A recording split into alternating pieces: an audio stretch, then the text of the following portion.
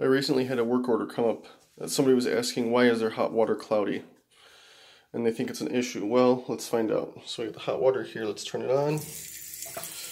You see the hot water is coming out of this thing. That's an aerator that adds air to the water, hence the name aerator. So I'm going to fill this glass with water, and as you see, it's very cloudy.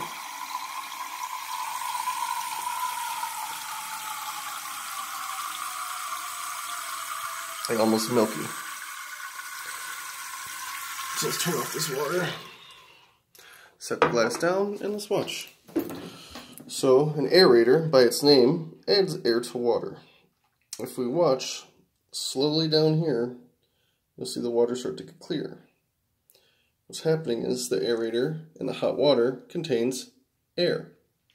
So all this water, these are all bubbles, all this. Notice how clear this is getting down here?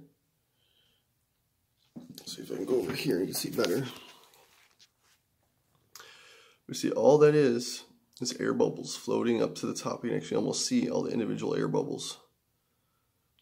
My camera isn't that good, but you get the gist of it. So this is a glass of hot water from the tap from my bathroom.